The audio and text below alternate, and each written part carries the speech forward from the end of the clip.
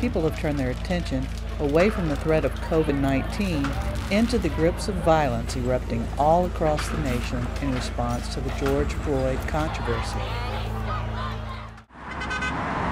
But there were many peaceful rallies, such as the first one in Fort Bend County. Stafford residents gathered outside of City Hall on Monday, June 1st. Organizers made it clear in Facebook posts that the protest was not directed toward Stafford city officials nor the Stafford Police Department, but to an overall systemic problem. Tim Wood was one of the organizers.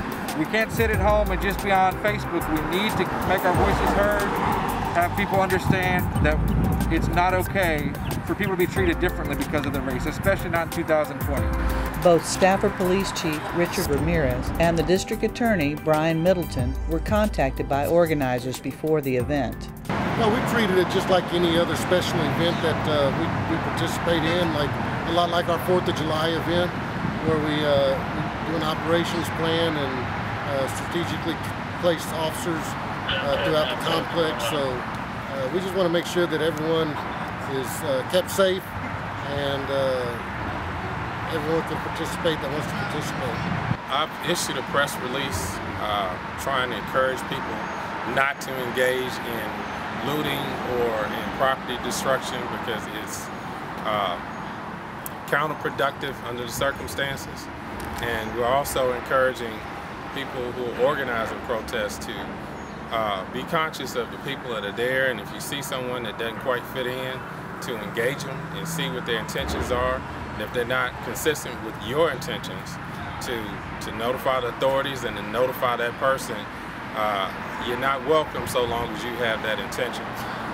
Because what we have is a lot of people coming from out of state, coming to our community with the purpose and intent of creating chaos. So we want to stop that.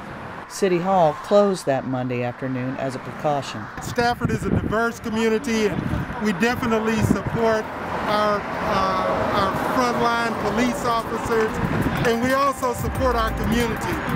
It takes all of us working together in every way that we can, embracing and supporting each other.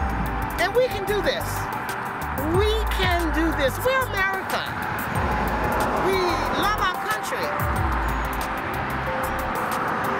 This country belongs to all of us. Carolyn Entridge reporting for Stafford Weekly News.